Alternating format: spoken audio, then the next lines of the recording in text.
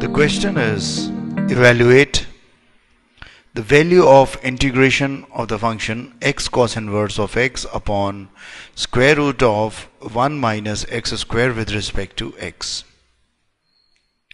Now to solve this question, first of all, on observing this integral, we see that it contains three terms.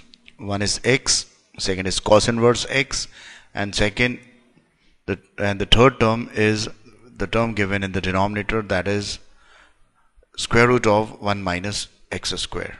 Okay, so to integrate this, what I'm going to do, I'm going to see this function as the product of two functions, that is, one is cos inverse x, that is inverse trigonometrical function, and second is x upon square root of 1 minus x square, that is algebraic function.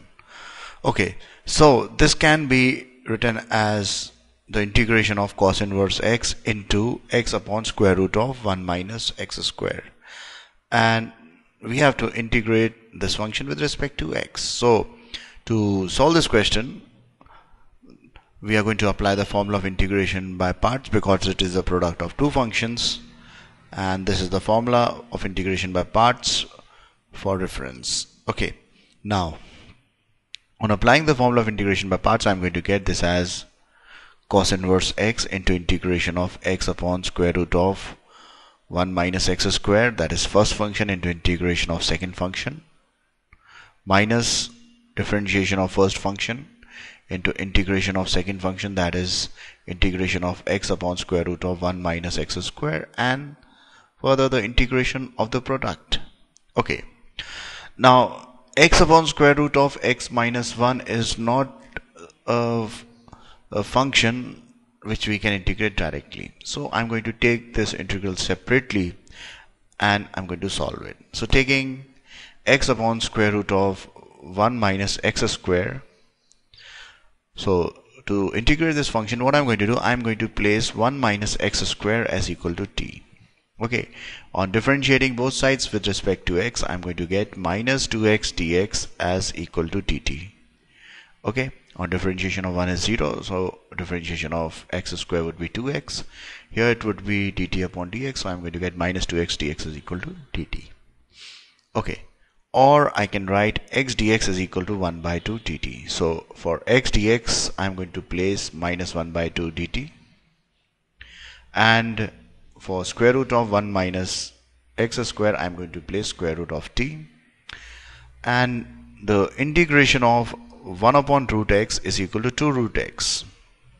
Okay, so applying the same for integration of root t with respect 1 upon root t with respect to t, I'm going to get this as 2 root t and this minus sign as it is, and 2 which was 1 by 2. So this for the 2 of 1 by 2 is written in the denominator. Okay, so this 2 and 2 cancels out. I'm going to get this as, on placing the value of t, I'm going to get this as minus square root of 1 minus x square. Okay, so this c is not here. Now I'm going to place this value minus square root of 1 minus x square for this term and for this term, that is integration of x upon square root of 1 minus x square with respect to x. Now, and further the differentiation of cos inverse x is equal to minus 1 upon square root of 1 minus x square.